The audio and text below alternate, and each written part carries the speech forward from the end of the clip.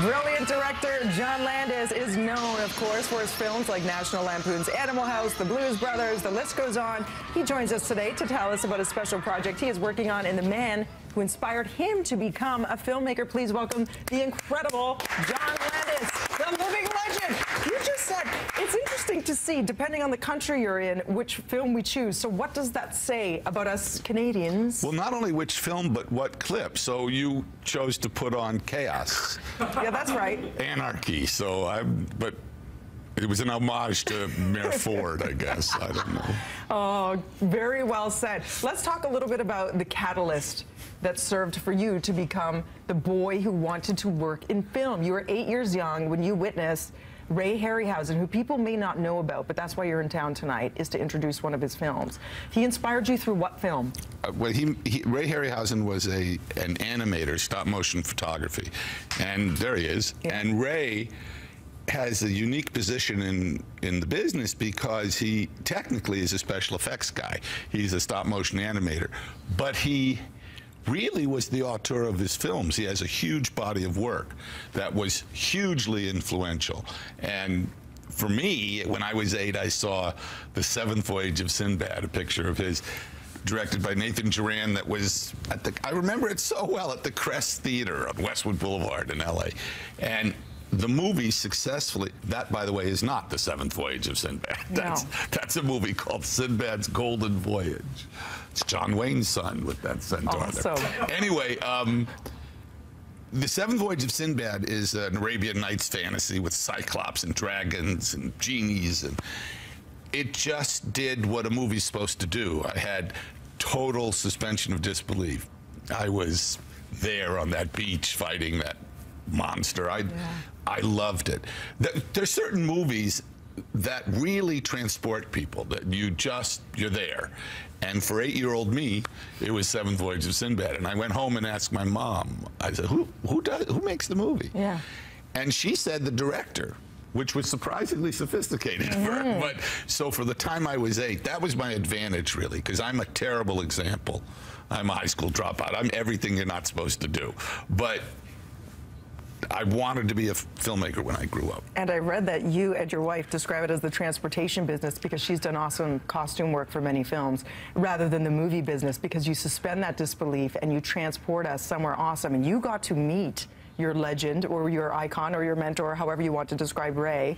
Tell us what that was like. He lived a long life, and you met him, was it when he was 90? No, not at all.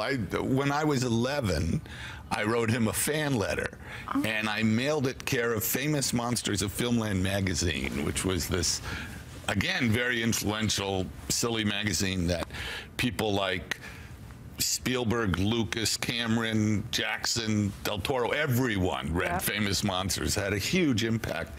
Marty Scorsese. I mean, it was really made for like 12-year-old boys, you know, and had lots of pictures of monsters. But more importantly, it talked about writers, you know, Ray Bradbury, Richard Matheson, Kurt Siodmak, Robert Bloch. It talked about directors like Fritz Lang and James Whale.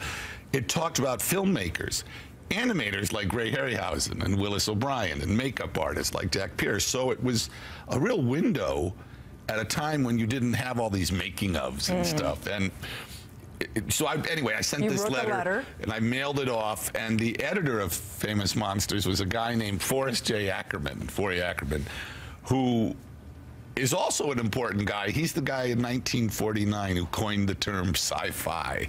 But he was a very important guy, and Forey took my letter and forwarded it to London, to Ray. Awesome. And when I was 12, I got in the mail this manila envelope with British stamps, very exotic. And there was an 8x10 glossy of Ray animating the dragon, and he wrote, "Love it. To John Landis, best wishes for your success." And I think it was like the greatest thing that ever happened to me. Sure. I was beyond thrilled. I still have that photo. It's framed in my library. And speaking of thrilled, Kevin and I have been debating Three Amigos. I think it stands the test of time. He says Blue Brothers. That is the oddest segue I ever heard. I have to, because you said the word thrilled, and it leads me to this. Thriller. Michael Jackson, what was he like? You directed, you produced. Wow, you went from Three Amigos to I did, because we don't have any time left, and I need to know. What was Michael Jackson like? Yes. When I made Thriller, he was fabulous. He was you know, actually, I thought he was 19 or something. He was like 25. I had no idea. But he was professional. He was brilliant and wonderful to work with. Did whatever you wanted. Worked hard. Did you ever think it would become the most iconic music video of all time, which it is? No, of course not. Awesome. But Michael was troubled. He came from a very difficult, his father was a pig, or is a pig. I have no hesitation saying that. They were abused children. And Michael, he's a tragic figure, really, because he's so brilliant. And I worked with him later on Black and White, and by then he was pretty insane. But I liked him. I liked Michael. I thought he was sweet, and he's a tragic figure. Well, you do brilliant work, and thank you for sitting on our uncomfortable couch. Well, John wait. Set. The whole reason I'm here is to promote the stop-motion animation series do my job. at TIFF Lightbox. Thank you, John Landis. And you should go. It's important. They're showing great stuff. Because stop motion rocks, and it inspired you to do your due. So check him out. As you mentioned, you will introduce 20 million miles to Earth tonight, 6:30 p.m. As you said, TIFF Bell Lightbox. For more information, tiff.net. So what I'm hearing is John is agreeing with me, Kev. Three Amigos wins. I didn't say that. Okay, never mind. We do agree, though, that this is the most uncomfortable couch in television. And Kev also